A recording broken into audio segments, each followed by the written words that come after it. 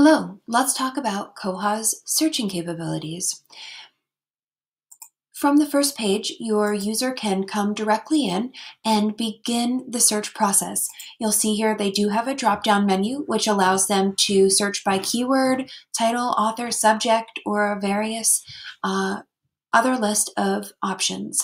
They can also switch to discovery. So if your library subscribes to EDS, EBSCO's discovery service, they can come in and integrate with that and search both platforms. So here, I'm going to come in and begin my search.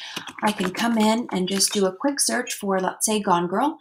This allows me to also come over, if I'm a multi-branch system, I could select the location and then come over and hit go.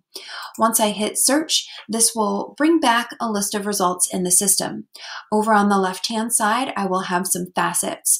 Those facets allow me to drill down where I can say, I'm just looking for a particular item type, perhaps maybe a book, or maybe I'm looking for just a specific collection or a series, or I want to find something that's just at my local branch.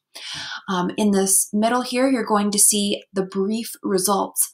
The brief results allow you to essentially see what title you're looking for, just a little information. You can see that material type, the availability of the item. As I scroll through, I can see the cover images. I can also place a hold for something. We do have that integration, so I can see if an item is available in my library's Overdrive collection. So if I click on this, it will show me the titles that are available, so I can see that those items are available in Overdrive. Now, if I click on this result, this will take me into a detailed view of the record.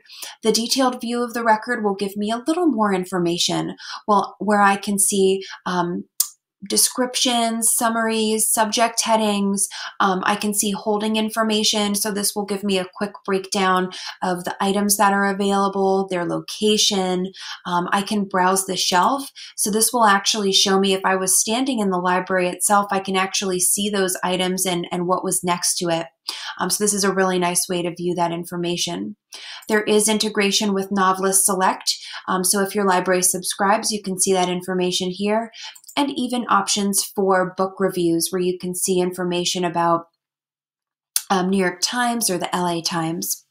Over here on the right-hand side, you're going to see a little more information where the user can place a hold on the item. This will prompt them to log in.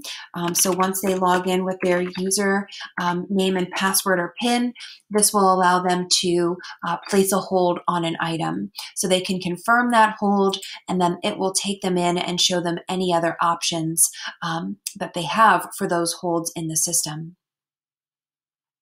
If I click on that title, that'll take me back into my search result where I can see that information.